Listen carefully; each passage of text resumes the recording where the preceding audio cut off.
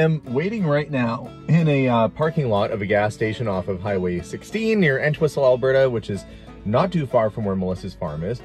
Or her mom's farm, not Melissa's farm. And the reason I'm sitting here is that on the way out, on the drive out to come visit the mother-in-law with the kids, I decided I might try and find myself a winter vehicle. So I contacted a guy, stopped at a bank, got a bank draft. This is kind of a bold move. I got the bank draft in the amount I want to offer him because there's no bank in this area that I deal with. So I've come prepared to pay the guy. I got his name off of his Facebook page from selling the vehicle. So we're going to meet here. He's going to show me the vehicle, but if it's good, which it sounds like it is, I'm just going to present him with an offer of a bank draft with his name on it. I don't think I've ever done anything quite this brash before, basically show up and say, here's my offer and here's the money. If he doesn't accept it, I'll just send him we do e-transfer here where you can just electronically transfer somebody the money, but he should be pulling up any minute here. And this is going to be sort of, it's a winter vehicle that I've been looking for, trying to track down a winter vehicle. But Melissa's off having a nice visit, and I'm sitting in a parking lot waiting for a guy to show up. I'm even so prepared that if he didn't have a bill of sale, I've got a bill of sale, I've got a license plate, and I've got his money. So we'll see if we can make this happen today. No sign of him yet. Probably be any minute here. Just keeping my eyes open. See him come rolling up. And I was looking online the last few days trying to find something. I always get a little bit bummed out when I have to be practical like a normal person and try and find a normal vehicle. Newer cars depreciate like crazy, but I kind of need something a little bit newer for winter. So I tried to find something that would be good in winter, that won't depreciate super fast and is kind of cool and different. It had to meet at least a few criteria. I think I found a vehicle that should tick all those boxes. And the nice part about it is he's the original owner. It hasn't been through a whole bunch of hands or been through a bunch of sketchy dealerships or anything like that. So it should be a pretty decent vehicle. But he thinks, chatting with him on the phone, that I'm probably a little bit crazy. Because I said, yeah, I'm prepared to buy it like basically today. And I you know, that's not usually, you know, you come out and look and then you phone back later on. So he's meeting me at this generic location in the parking lot, either A, to take my kidneys from me when I'm not looking, or B, you know, sell me a vehicle. And I think I actually see him pulling up now. I can see him coming across the bridge. So I'm gonna go check out potentially, hopefully, what might be my new car. We've not even met. We've not done any kind of deal yet, but we'll see if we can make this happen.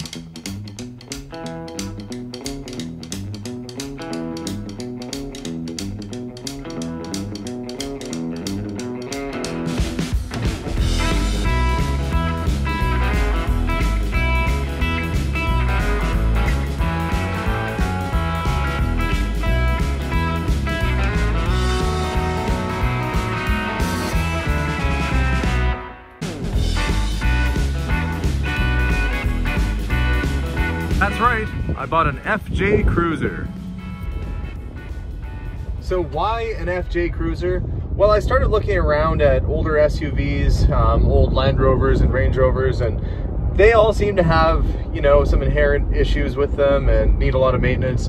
The Toyotas, especially the FJ Cruiser line, not only have they proven to be quite reliable, but they've maintained their value very well. And in fact, now that they've discontinued them as of a couple of years ago, they're starting to increase in value. So it is kind of a future collectible too.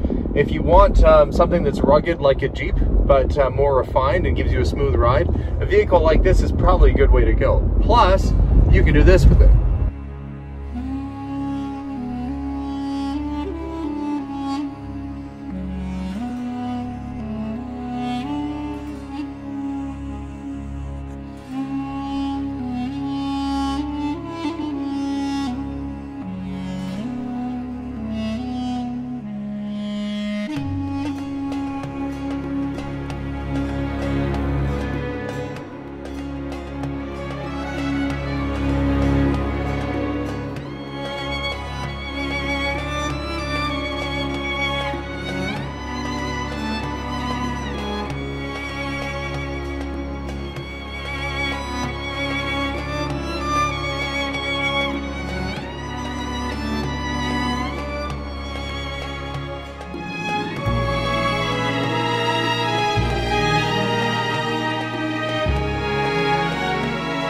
That's the one thing about a vehicle like this.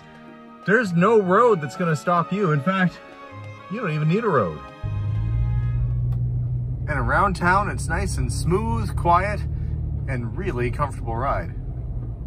There's all kinds of little compartments around here too. Look at that, there's the toolkit and what looks like an extra wiper blade. Another secret compartment with nothing inside of it, but except for extra space. Comes equipped with tie downs in case you need to strap down your cargo. Seats conveniently pop down. There's just a little button here you push in and you instantly have extra cargo space. And because they've given this narrow windshield, they had to come up with a creative way to wipe the windows. So you've got 1, 2, 3 windshield wipers on the front. Now, kind of like an old MGB, they had the same sort of setup because it also had a narrow windshield. They are kind of a neat looking vehicle. Melissa thinks it looks like it was made out of Lego. The kids don't disagree. I love that it has 5 seats inside. We can get the whole family in here. 2 up front, 3 across the back, a good little cargo area. We've got, you know, your regular sort of radio CD changer, the compass right on top of the dash there, which is really cool. I don't know, all around it's a neat layout. Plus it has your 4-wheel drive. So it runs in 2-wheel drive unless you switch it into 4-wheel, and it's got high 2 and high 4. And then your 4-wheel low, which is off to the side there. And that's kind of your crawler mode. This one has rear differential locks, which is a nice feature to have in case you really get stuck or need to get out of a sticky situation. But all in all, I'm really liking it. So far, everything seems really good on the vehicle, and there's been only one problem I've had to fix, and that is to calibrate the compass. Now, the only way to do that, according to the manual, is to drive in a circle while holding in a calibration button. So I'm gonna give that a try. Non più tra i farfalloni amoroso, notte giorno di torno girando, delle belle turbando al riposo, Narcisetto Adolcino d'amor. Delle belle turbando al riposo, Narcisetto Adolcino d'amor.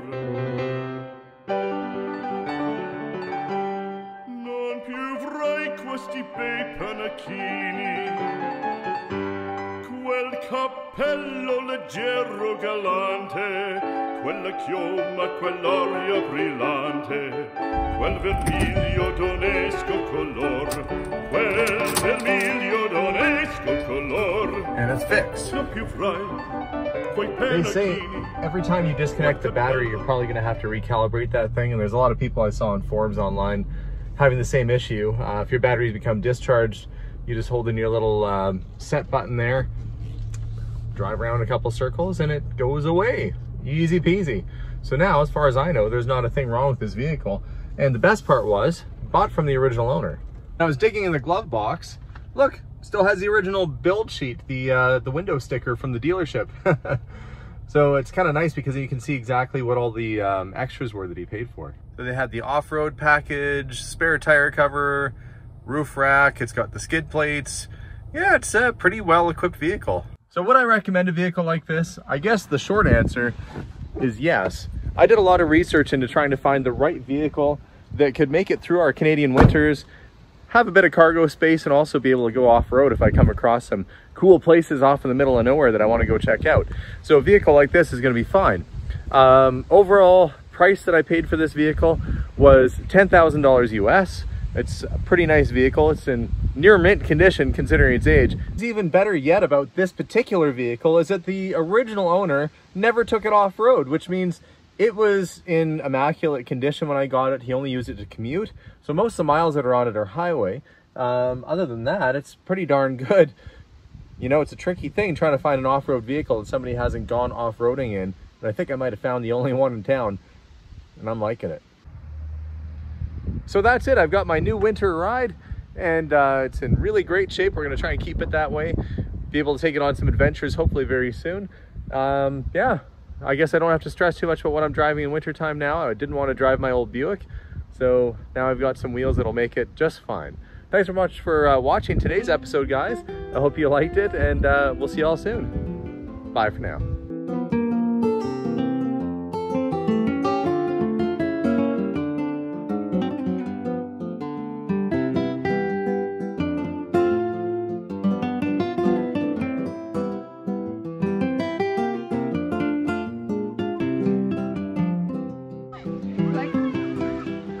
just chilling in the river, literally, in the middle of the river. The kids are across from us swimming, having a good time, and it's just a beautiful day.